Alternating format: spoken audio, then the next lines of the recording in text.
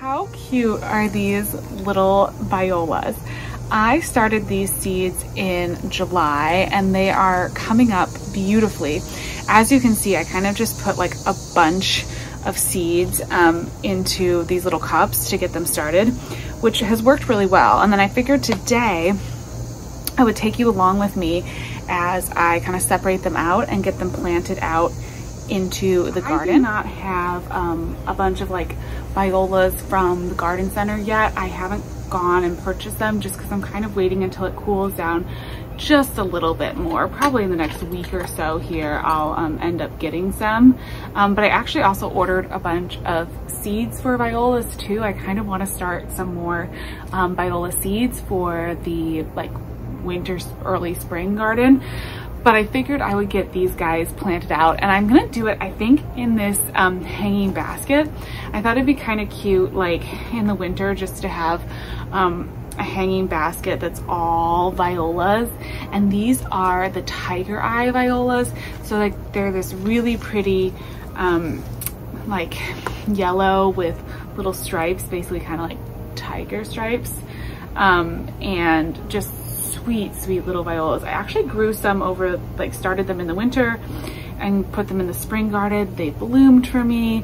They did great. I wasn't totally sure as far as starting viola seeds. It's something you get at the garden center, you know, so easily, but they were actually a pretty easy plant to grow and get started, and they're kind of fun. They do take a little while. So these are probably like, 6 weeks old at least. And I'm just gonna gently separate them and stick them down in here and then just like tuck them in. And I'm gonna put probably all of these in this hanging basket because I do want this hanging basket to be really full. And I'm not sure how long it's gonna take for all of these guys to fill in, but you know, I think it'll be super fun. I don't do a lot of this where I plant a bunch of seeds all together and then separate them, but for something like this, it works really well. I mean, this was really easy to get them started. They've grown really happily. I mean, you can see how healthy they are. And this is like a really easy process to just separate them out, pop them in, that guy there, and then I'll water them in, and they'll be kind of like a, you know, they'll kind of just mound up.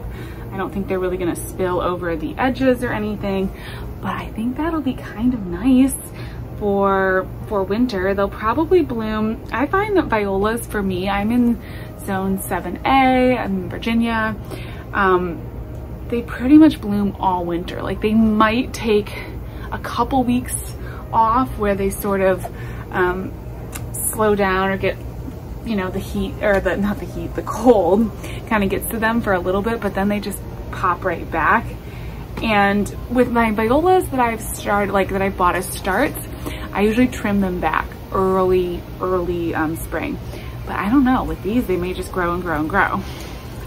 But how cute will this be? A little hanging basket, right? So excited to get the fall garden going. I haven't really purchased them. I'll water these in a minute. I haven't gone ahead and gotten my other fall violas yet. I think I want to get some like red ones, and maybe I'm kind of into like some of those darker colors. I actually saw at the garden center last time I was there black violas, which I think look so interesting and would be kind of really cool to try. So I may get some of those. And I did get a bunch of seeds that I ordered in the mail for a bunch of new viola varieties. Ooh, I forgot one thing. I need to fertilize. I'm gonna, shoot, I always forget to put this in until after I planted things. Just wanna do a little bit of slow release fertilizer. I'll just sprinkle this around and then work it into the soil, and then we'll water it in. That'll help because these guys will be in here for quite a while. You know, they could grow, gosh, for a couple months here, 6 months. So they could grow for a while. So I want to have some slow release fertilizer. Okay, I have one more container of these, and I think I'm going to put them over in my, like, I've got my bed where I was growing the decorative corn for the fall. And that's looking good. That's growing well. I'll show you how that is. I threw in a couple kale seeds, which are also doing okay. And then I just think I'll add in some of these little tiny viola starts, and they'll be super easy to add in without disrupting things because they're such small little plants. Here's the little corn window box. As you can see, the red stalker corn is growing up.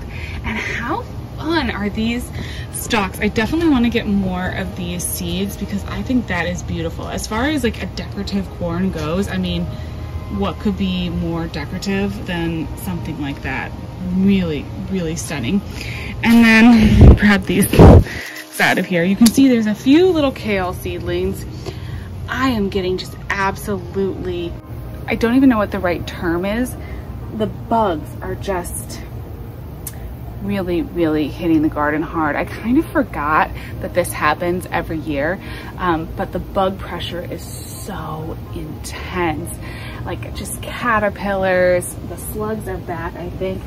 Something has been eating my, my bunching onions, which is, to me, seems so random because usually like the alliums and the onions and everything are safe, but no, and certainly the kale seedlings are at risk. But so far there's still a good amount growing in there, so hopefully they'll get started.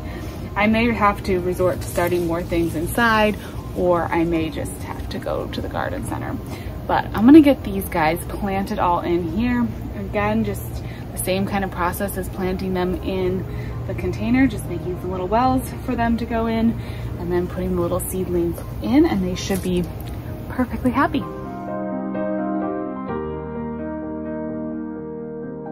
Okay, so here they are, all planted in there. I just tried to space them out pretty evenly.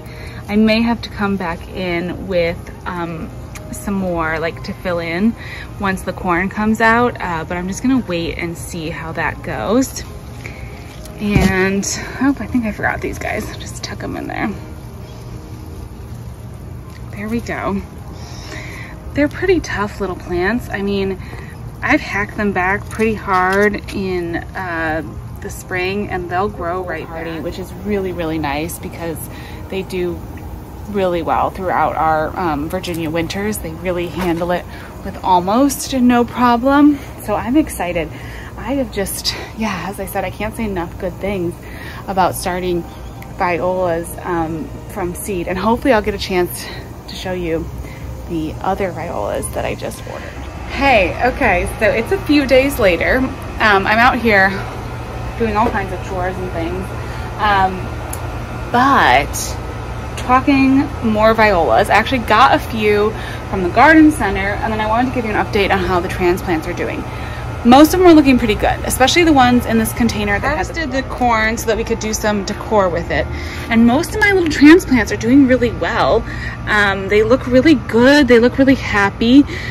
Excuse like the mess. I had to put down a bunch of slug bait because boy, we have been fighting slugs this month, and all of my seedlings are having a little trouble. I'll be interested to see how these take off. I do have a little kale in here, which I'm thinking I may get a few more kale starts and maybe fill in some areas around. We'll just kind of see what happens with that. But I also found these really pretty violas at the garden center, and I couldn't resist, so I popped just a couple in there. Because remember, these are the tiger stripe ones, so they will be kind of yellow. And then these violas have this really pretty purple, and I think that looks beautiful. This is the Color Mix Purple Glow. So gorgeous.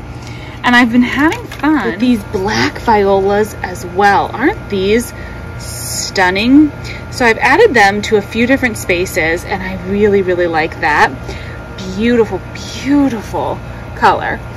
Let me show you the ones in the hanging. So these are not looking so great, full disclosure. Partially that's my fault because I did have a little issue with some of them getting too dry. I kind of missed watering like one day, and then this happened. But a couple of them might survive. I may just go ahead and revamp this container as it turns out. I'm not quite sure. But at least they're in the ground for now, and then we can kind of move them around and just see what happens. And I got in an order with a bunch of violas. I'm really excited for the I guess it'll probably be the spring garden because I'm probably not going to start these till maybe like November, December. But I ordered a bunch of viola seeds. I found that Baker Creek had a bunch of good varieties. I ordered some other things too. I'm gonna do a whole video. I may have already posted it by the time you see this, where it will be coming out with all the seeds that I'm sowing this month, because I got a bunch of different varieties. But they had a ton of pansy and viola seeds. I did order a few pansy seeds as well, and I'm curious to kind of see how growing the pansies from seed will be, because growing the violas is really fun. I'm thinking that they're pretty slow growing, so if I like get them started maybe in December is probably the best, because then they'll have a couple months to grow inside, and then I can plant them out into the into the spring garden. But I went for all these fun vintagey colors. So I guess the yellow isn't really vintage, but that's a nice accent, and that'll go well with the colors that I have out right now.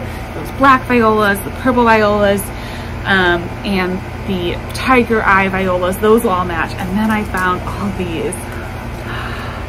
I'm all into this like vintage sort of look. So I thought this Arkwright Ruby was a gorgeous viola. Isn't that a beautiful color? And it was interesting because I noticed when I was at the garden center looking at at least the violas they have at this moment at my garden center, I didn't see a lot that were in like these like reddish, red brown, reddish tones.